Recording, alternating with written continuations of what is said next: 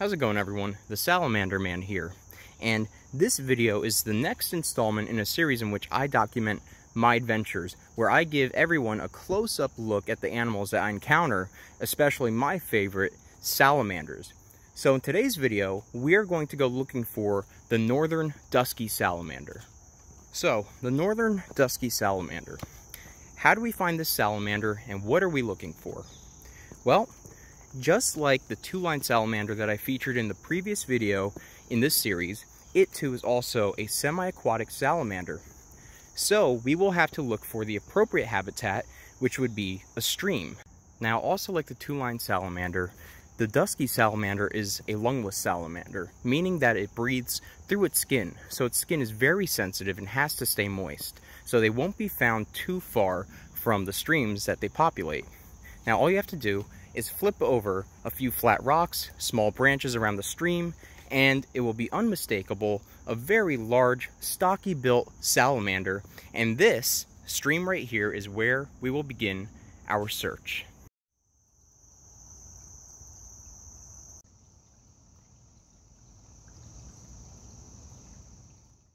So we are going to begin looking for our target salamander, the northern dusky.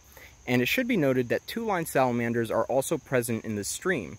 So more than likely we'll find both species here, and of course I'm going to give you guys a close-up of both of them. And the differences in coloration and size are going to be quite obvious. Both very beautiful salamanders, the two-line with that golden yellowish bronze-like coloration to it, and then the large stocky build of the northern dusky with that muddy brown coloration.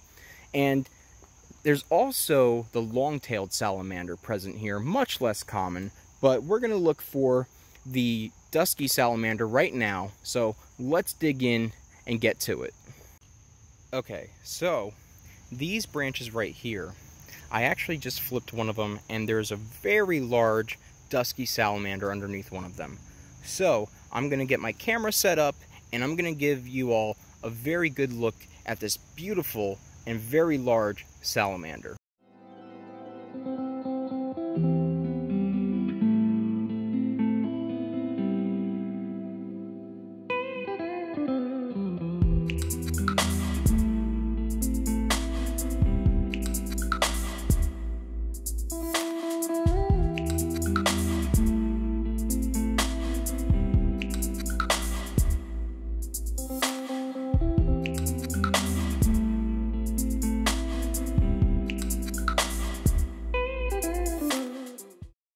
Now, we just got to see an incredibly large dusky salamander, but under this branch right here, there's also another slightly smaller dusky salamander that I will give you guys a close-up of as well.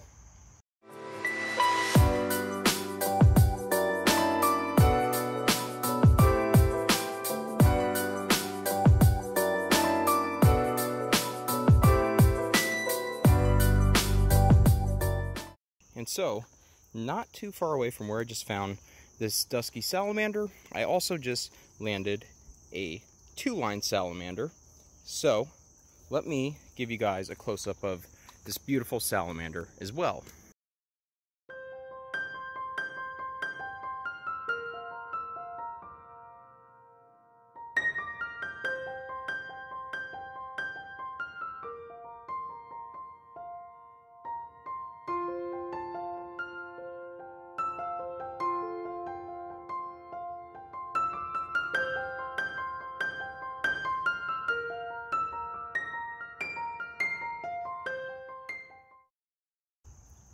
Now, we just got to see a really good close-up look of all three of these salamanders.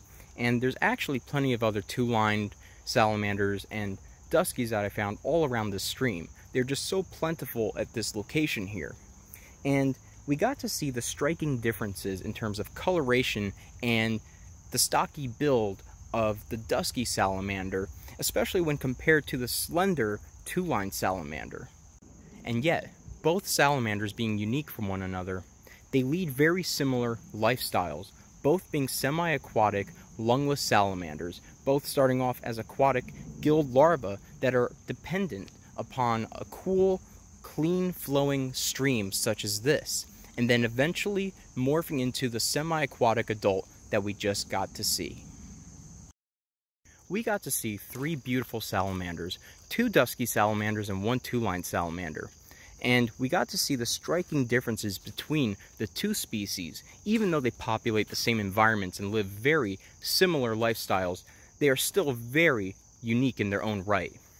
And so before I end the video here, I'm going to share with you guys a photo that I was able to take of a long-tailed salamander that I was able to find.